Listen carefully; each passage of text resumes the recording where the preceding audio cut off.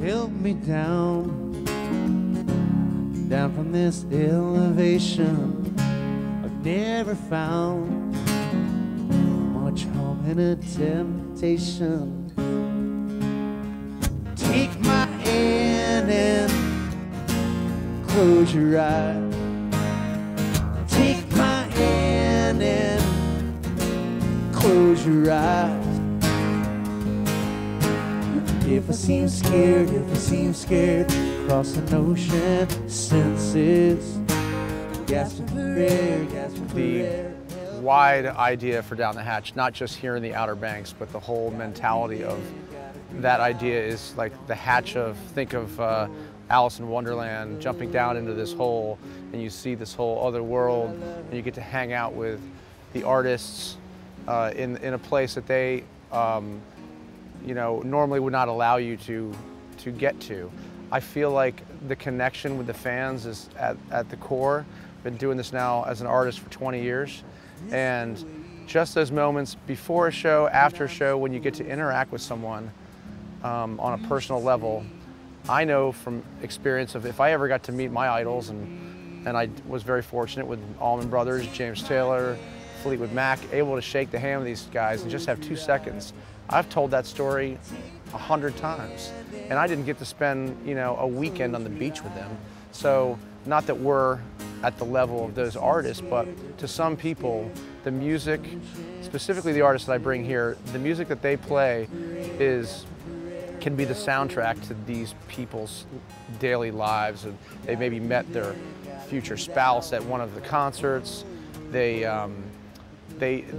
kind of grown up with, specifically maybe my band, the Pat McGee Band, and Down the Hatch allows me to invite those hardcore fans to a location that I grew up going to as a child, the gorgeous Outer Banks of North Carolina. I've toured with all these artists, and I know them on a personal level, and they not only bring the real deal, authentic singer-songwriter, honest music, they also, their personalities are just as powerful as their on-stage you know, persona or their original music.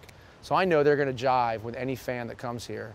They're going to be able to hang on the beach. They're not too cool for school. And obviously down here, like Pat McGee is the big draw for Down the Hatch. And for me personally, like growing up, like I was a huge Pat McGee fan. So this is like kind of the most amazing thing. I've done this. This is my 3rd year now that I'm here, and it just gets better and better every year. What do you want from me? Oh, please, so what do you want from me? You got Matt Duke from Philadelphia, just one of the most original artists out there. If you look at this guy, you're like, there's no way that sound is coming out of that human being. He is a freak of nature when it comes to bearing it all. You can tell that every song, every performance is so, you know, gut-wrenching to him, and he really is, you know, he doesn't have to work hard to sell what he's, you know, singing about. So Pat called me up and said, Colby, I run this event, you know, and I'd love to have you, you know, do your thing, and it'd be really great if you were on the bill. And I remember looking at the bill and seeing everybody on it and being like, man, this is like playing with people that I can't really describe. It's one of those things where it's like everybody on the bill is people that I listen to, people that I love their music, I'm a fan of their music. So the fact that my name was under that made me feel relevant in the music world. Yeah. You get me out, but it rains and pours and then it runs out. Back on the floor. Just when I thought I couldn't take no more, well, here comes my comeback. The kid is back on track, yeah. There goes my hero. When I'm the underdog coming out on top. Everyone has that same thing. Tony Lucca does what he does. Emily Hearn does what she does, which is like this angelic, almost like a Karen Carpenter vibe where you're like, you know, when you say people can sing the phone book. Found the heart of my best friend. It's the kind of love that understands. He said it changed his life to be my man. So he bought a ring and took my hand.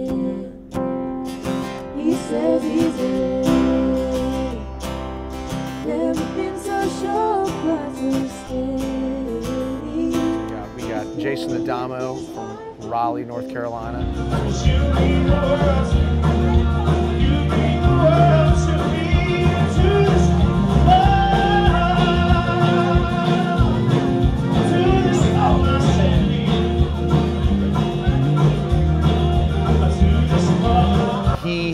He does this little country / blue-eyed soul.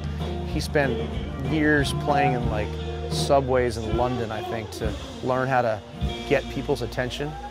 And when you see him do his thing, you can tell that he can just command a room with the giant voice that he has. What do the after-hours scenes look like? The jam sessions and the what have you, the parties? The after hours of Down the Hatch is that of epic folklore. I feel as if you cannot have a party without music, so this is about to happen.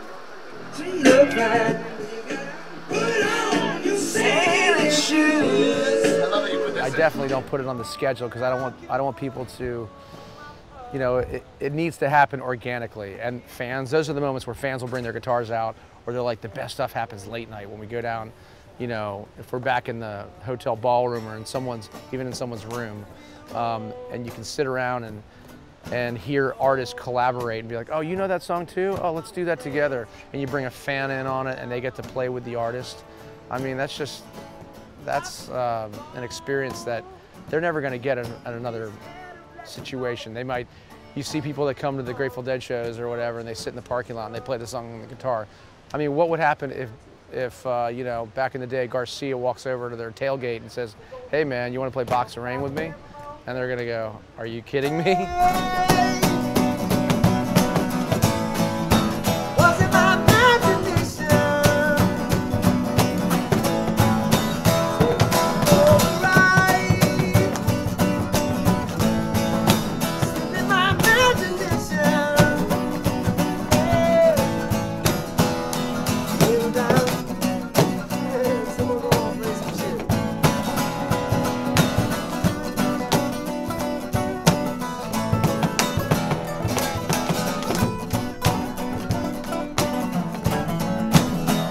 I have always felt from a performance standpoint that there's only certain types of music, certain types of bands, I think, that can get away with playing at you. My favorite type of music is the stuff that involves the audience, not from a sing along with me or clap along. It's the energy that you get from the audience. It really affects the shows, big time.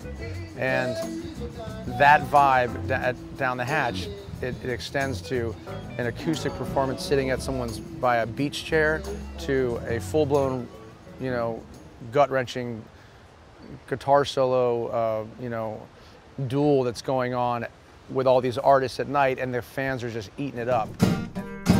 We've been thinking about a lot and living out one another. What would it feel like to walk alone this summer? And that energy it goes to the band, it goes right back to the audience. I always say that we need to play with them as opposed to play at them. If we just play at them, you know, that's what, you know, sometimes you get when you go to the arenas and you just kind of, you get pounded with the music and you leave and you're not engaged. And if we don't do our jobs as, you know, ultimately we are entertainers on some level, so you have to engage the audience. Doesn't mean you have to even say anything to them, but musically, emotionally, and some performances, you can really draw them in, whether you're speaking to them between songs or not. And when the show is over, the big difference about this one, we don't get in our, you know, our tour bus and bolt. We all go back to the same hotel. We encourage them to come down and hang out afterwards down on the beach or on one of these decks, and we play some more tunes. And I've played requests for people right, you know, outside of their room or sitting by their picnic table, whatever they want. If they want to hear a specific song, I will gladly give that to them, because that's an experience you're going to go away with going, I mean, we were having dinner and then he walks over and says, what song do you want to hear? And I'll play it. So that kind of thing is just, you're never going to get that going to some huge show. Take my hand and close your eyes.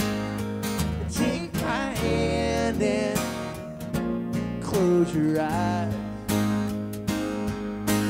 If I seem scared, crossing ocean senses, gasping for air, helpless. Gotta breathe in, gotta breathe out, gone overboard because of love.